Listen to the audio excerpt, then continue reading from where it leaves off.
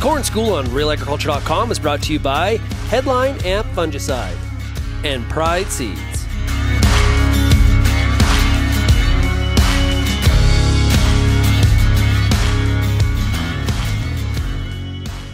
Hi, I'm Bernard Tobe and welcome to the Corn School. Today I'm at the Elora Research Station in Ontario, catching up with Ben Ross, our OMAFRA's corn lead. Ben, how's it going? Good, Bernard. How are you? I'm pretty good. Hey, we're getting ready to roll, do some planting. A lot of conversations this winter about nitrogen and the need for nitrogen, how to manage it, the price, and all those type of things. I want to talk to you about some of the research that you've done and the need to do more. And one thing you say is growers should be doing their own research. Yeah, so 100%. So yeah, obviously, like you said, nitrogen's been a hot topic this wintertime with where prices have gone.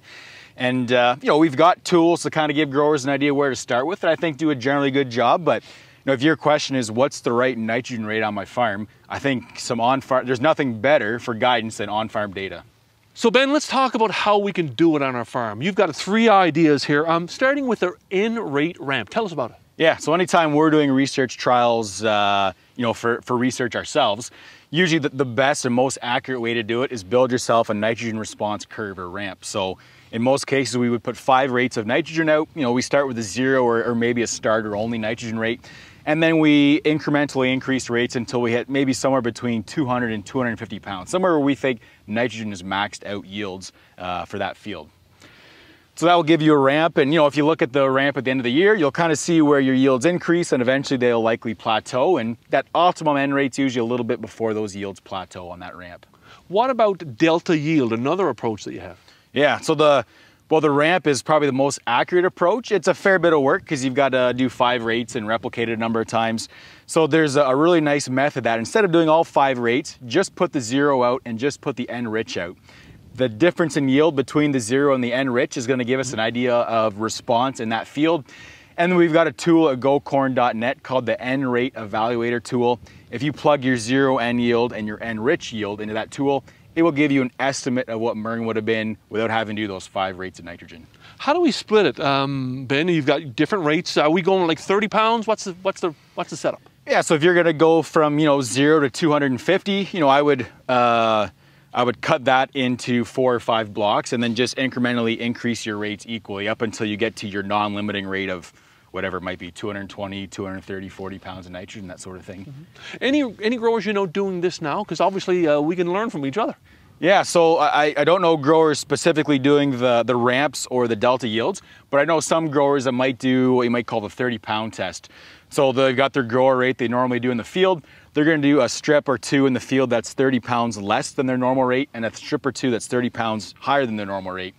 So I've talked to one grower who does this every year in their cornfields. Over a number of years, he's built a really nice data set, and he knows which fields of his reliably need more nitrogen, which fields he can cut nitrogen rates back on, and gives him a pretty good idea how to zero in on his rates across the farm, but also individually by field. And you're going to be doing some of this work with Thames Valley this year. Yeah, so Thames Valley Soil and Crop, one of their projects this year, given everything we've talked about with nitrogen, is to do some delta yield strips. So again, really easy. They're going to do some 0 N strips, some N-rich strips, and check the yields of those 2 strips at the end of the year. Yeah, so let's talk about the need to replicate here and, do it year after year. You're not going to learn everything you need to know in year 1, and a little bit of story about where we're starting right now. Yeah, so I think we all know this, right? Nitrogen's variable year to year, so you can do a really good job in 1 year and get a number, but I wouldn't look at that number and say, okay, that's the rate I need for my farm, I'm good from here on in. So we really need to replicate things across a number of years. So the more years you have, I think the better data set and better feel for nitrogen response you can get on your farm. So yeah, the field we're standing in, anytime we talk nitrogen, we always talk about a trial that Bill Dean had done quite often. This is Bill Dean's IPNI trial, or where it was. It's not anymore, but Bill had put multiple nitrogen rates out in this field, looked at pre-plant versus side dress and things like that.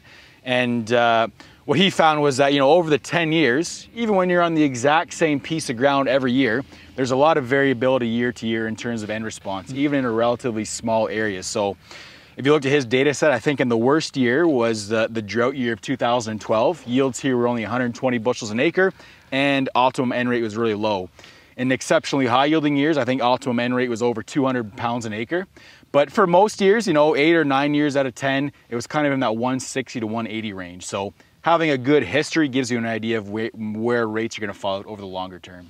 Now, Ben, it's going to get busy in a bit here. You've got a lot of crop to get in the ground. I mean, how do we make time for this? And, you know, the commitment, you'd say it's worth the investment.